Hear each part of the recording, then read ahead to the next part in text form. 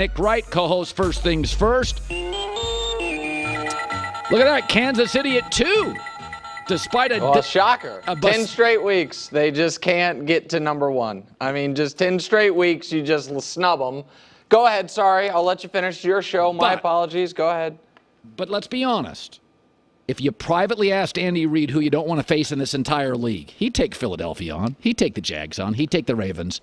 You would have to admit, Cincinnati's getting to scary Cincinnati again. They're really good. Sure.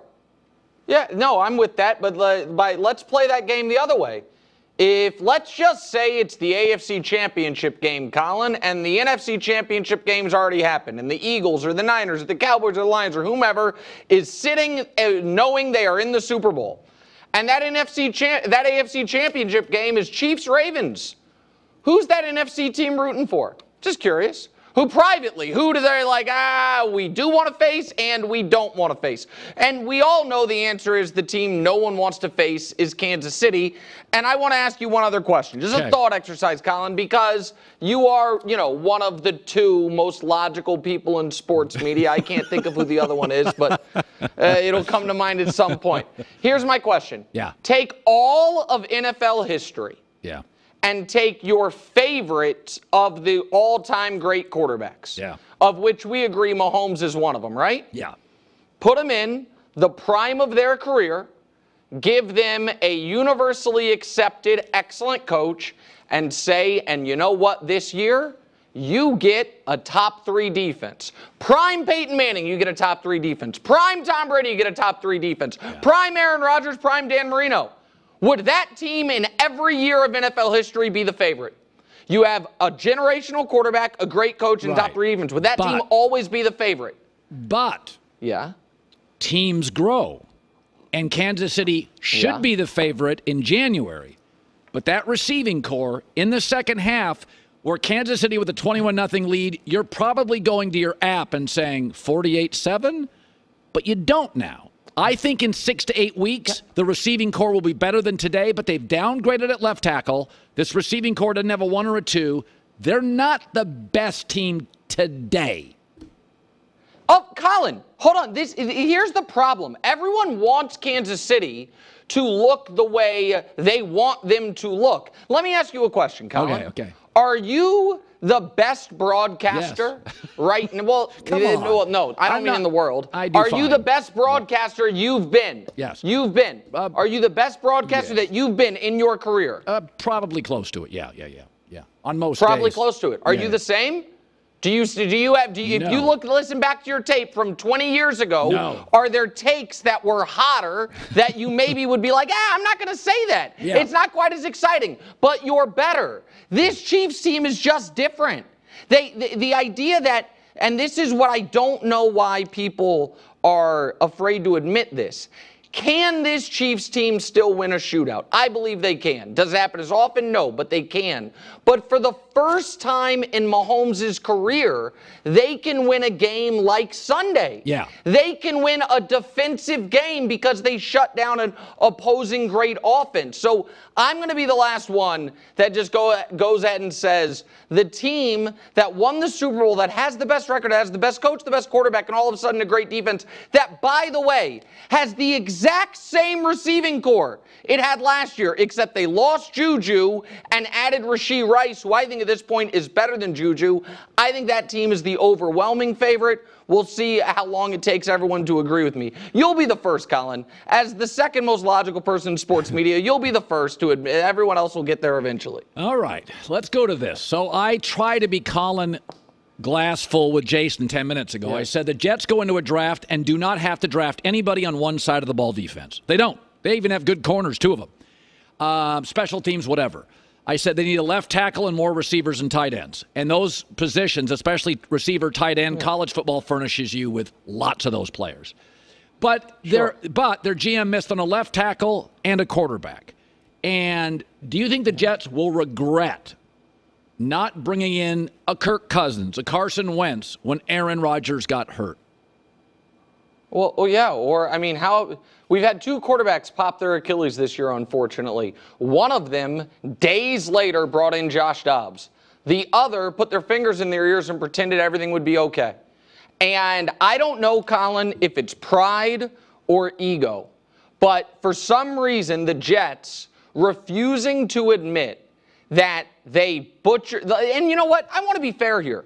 I don't even think they butchered the Zach Wilson pick. If you look back at that draft, we now know there was one great quarterback, and he went the pick before him. They had to draft a quarterback there. Who were the options? Zach, doesn't work. Trey Lance can't get on the field. Justin Fields, probably the highest upside, but probably not the guy. And Mac Jones, who's going to get benched after this season. So you could simply say, we had to take a quarterback. Turns out there weren't any. We've got to admit that. Instead, they refused to admit it in the offseason. They had too much pride that, or ego that no chance Aaron gets hurt, so we can have Zach and Tim Boyle as the backups. And then when he did get hurt, they pretended everything would be fine. And Colin, if there was ever a moment of clarity for them, it should have been after last week. Last week when they got the single worst win in maybe NFL history in that game against the Giants. Yeah. When they could have had a second where they said, you know what, we're 4-3. Don't know how, but we are. Aaron keeps making noise like he's going to come back. Yeah. Can we go, pay a slight premium for Jacoby Brissett, for Davis Mills, who's not going to get on the field in Houston, because just as a bridge. Because one thing Robert Saleh said correctly last night, Colin, is that was not even close to Zach Wilson's worst game of his career. And that's the problem. That was actually a slightly above average Zach Wilson game, and they couldn't move the football, they couldn't score. So I don't know why they went about it this way, but now they're just simply repeating the exact season they had last year. A great defense and an offense that's so bad you can't win. So I hear a lot about the Cowboys should be encouraged about their loss to Philadelphia. And it was one of those rare games where I kind of said, this is what's going to happen, and it did. I said it'll be close. Dallas will go toe-to-toe, but situationally, they'll do what they do. They're bad situationally. Philly's good, and that really was the game. How should they, in your opinion, feel this morning, the Dallas Cowboys? On this one, I actually disagree with you. Because was Philly great situationally? Maybe. I mean, Philly was the team that butchered, either a handoff or ran into each other in almost a run-out-the-clock situation late in the game that could have set the Cowboys up to steal it. Philly is a team right now that I give them massive credit for being 8-1 and Jalen playing through injury and their aggressiveness on fourth downs. I think they are a very impressive team. I also think we now have seen all year and parts of last year, if you can block them, you can move the ball on them through the air. Yes. If you can block them, that secondary can be had. And if I'm Dallas, I look at it in this regard. I think Dallas, if they're honest, they are probably looking at the potential postseason and saying, boy, oh boy, I hope someone else beats San Francisco because we do not seem able to do it. Like San Francisco, for some reason, we can't beat them. We match up poorly with them. I think Dallas looks at Philly and says, we absolutely can beat them. Yes, if Philly won that game, I would expect Dallas to win the game in their building in a month and a half or when, the beginning of December when that game is. I think Philly deserves to be the favorites, but I also think Dallas, because they have not an elite offensive line, but a strong enough offensive line to give Dak time, I think Dallas vertically can move the ball on them and potentially win a shootout next time 31-28 instead of losing 28-23. So while I don't think Dallas can necessarily beat San Francisco, I do think they match up relatively well with the Eagles. So I was saying yesterday on Sean McDermott, it may be time to pivot. I said if you have let's say you have two kids, son and a daughter. Okay. One is detailed and organized. One is a visionary. So the son is like an accountant, detailed and organized, but doesn't have a lot of vision. The daughter, I'm already in. Daughter's a little scatterbrained, but unbelievable creativity and vision. Often I've got kids, they're not the same. So the coach that can organize and clean up messes, I grew up with Chuck Knox, Rams, Marty Schottenheimer, over and over, go into a mess, organize it, clean it up.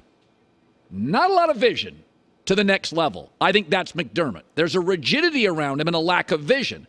He did a remarkable job, like a Chuck Knox or a Schottenheimer, to clean a mess up. They have clearly hit. Nobody fears them now. Cincinnati, Jags, nobody fears them. Your thoughts on Buffalo? I think sometimes you have to look in the mirror and go, our organizing guy is not our vision guy. We may need to pivot here. If I may, I'll give you an example coach-wise from the NBA, a contemporary one, with Tom Thibodeau. Tom Thibodeau is a almost perfect coach to hire if it's a mess and you need a serious playoff caliber organization, but has shown consistently that once you get that, you need someone else to take you to the next step. It's probably not him. So I think you might be right on Sean McDermott.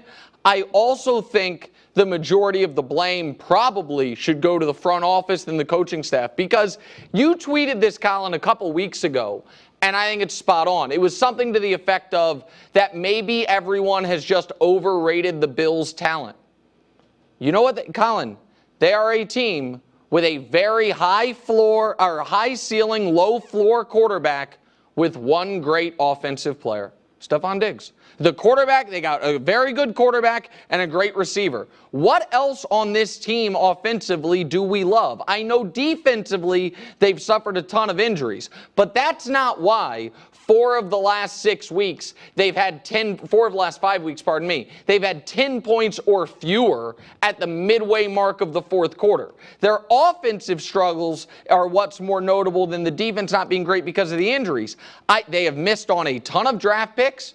They have a fine offensive line, but not a great one. They don't trust their run game. They don't have a second receiver. And Josh is so hit or miss. He's great when he's great, but you don't know when that's coming.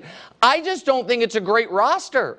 So you take the fact that maybe the coach kind of reached his Peter principle. Josh Allen is still always constantly trying to recreate that playoff game against the Chiefs, even when games don't call for it. And aside from Diggs, who scares you, all of a sudden, a lot of teams can pass you in the AFC. The Chiefs were always ahead of them. The Bengals clearly passed them last year, if not the year before. The Jags are right there. The Ravens are right there.